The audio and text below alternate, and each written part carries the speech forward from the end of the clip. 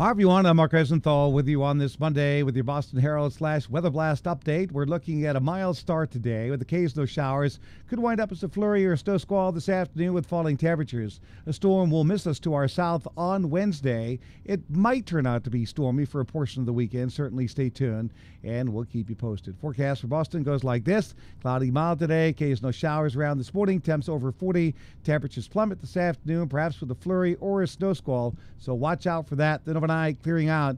Windy, bitter cold again. It'll be 5 to 10 above zero. Here's your 5-day forecast for Boston, starting with tomorrow. Partly sunny, brisk, very cold, only 17. It's 23 here on Wednesday with clouds and sun, a storm to our south. And then in the upper 20s, both Thursday and Friday with sun and clouds. There could be some snow here on Saturday. Certainly stay tuned.